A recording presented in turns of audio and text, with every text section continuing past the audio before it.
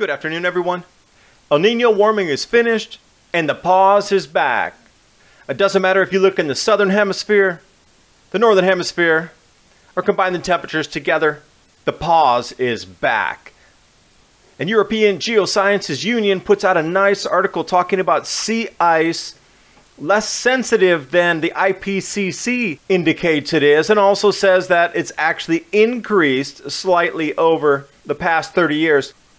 This is also based on voyages of actual people who went down there, not just a satellite measurement. And those of you asking for solutions to the climatic zones shifting as we get into the grand solar minimum, here you go. Turn your house into an indoor grow space. And please take a moment to jump over to getthetea.com. I really like their moringa product that they have. It gives me more energy in the morning to start my day. And as you're watching the video, please remember to subscribe to Adapt 2030.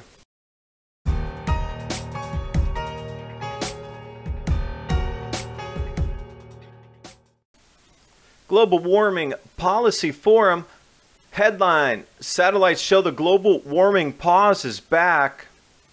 Temperatures dropping off a cliff as would be expected with the grand solar minimum. That last El Nino staved off the cooling by a couple of years. Taking a close in look at the last year, El Nino's definitely finished. Dr. Roy Spencer, UAH satellite temperatures showing as well, we're only at 0.4 over the baseline, not 1.5 C like the IPCC always states. Not even close. That's literally 1 degree C less. The charts right here, you can create your own on woodfortrees.org.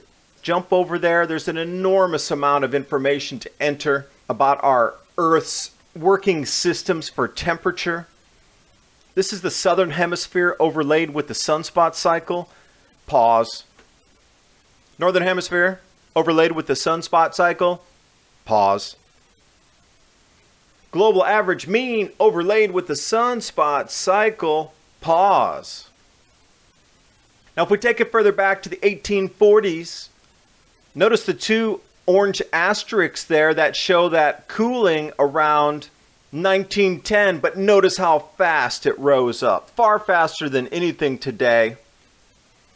Oh yeah, they forgot to include that in all these things they've been telling you for the last few years about how quickly temperature rises, and that it's never happened before. You can see that it has. Jumping over to the European Geosciences Union, great article here on the Antarctic sea ice from explorers' accounts compared to today's satellite references, showing that the Antarctic is less sensitive than first thought, and also that the Antarctic has increased slightly over the last 30 years, contrary to all the news releases. This graphic's amazing here. This is all the voyages of explorers going down to map out, claim, scout the Antarctic.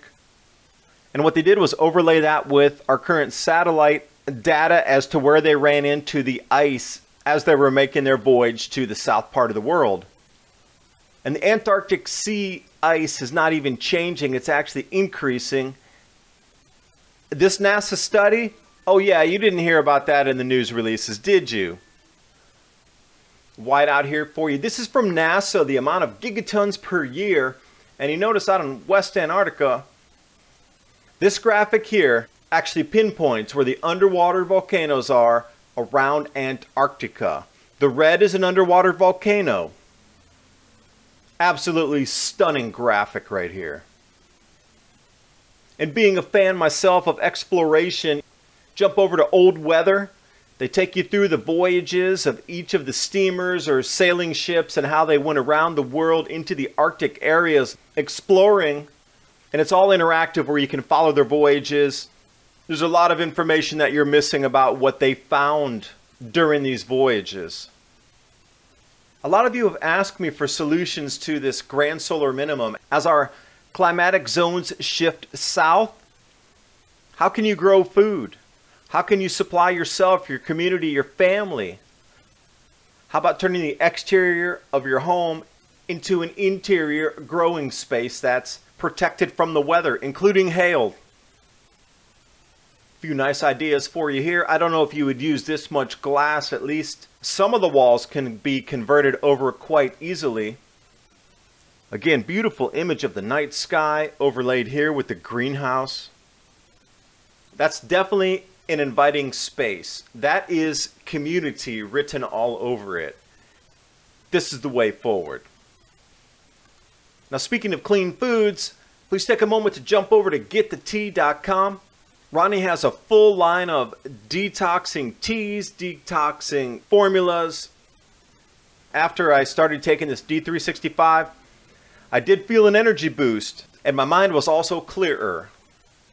Thanks for watching. Hope you got something out of the video.